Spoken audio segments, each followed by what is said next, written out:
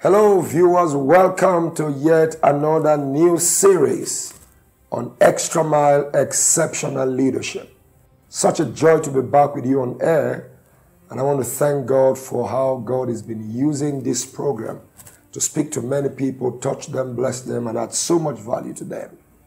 Today I'm beginning a whole new series of teaching that I choose to title Triumphing Over Troubles. Triumphing over troubles. This is particularly important knowing that every one of us at varying stages of our lives and transitions, we always encounter challenges and difficulties and issues that tend to want to stretch us, want to, attempt to derail our visions.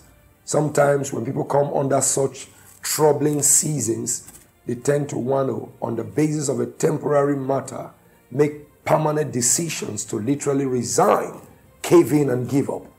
But one of the things they often forget is that troubles that come always have an expiry date.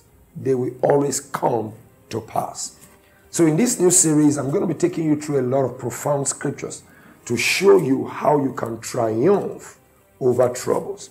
If troubles will come and must come, no escaping it. There is no amount of righteousness or good behavior of yours that is going to make you avoid trouble. As long as there is a devil that is alive and walking, troubles will inexorably and inevitably come your way one way or the other.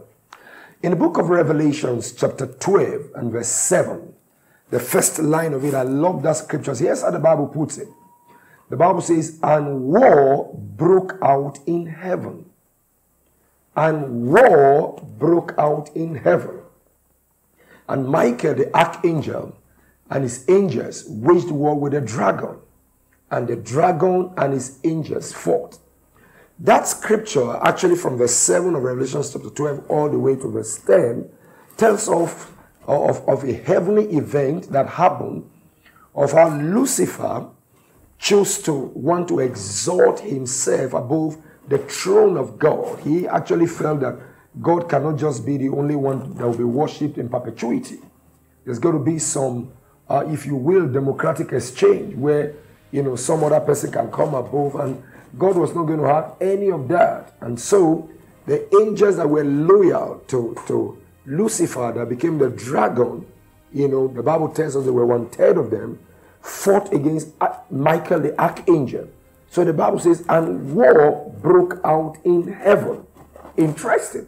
In the very presence of God, in the seat of order, where everything ought to be at its best, the Bible says war broke out. So how then should any of us be surprised or amazed when challenges or war, as it were, breaks out in anything that connects or pertains to us? You shouldn't then be surprised if war breaks out in your finance, if war breaks out in your home, if war breaks out in your career, or in your relationships, or even in your health.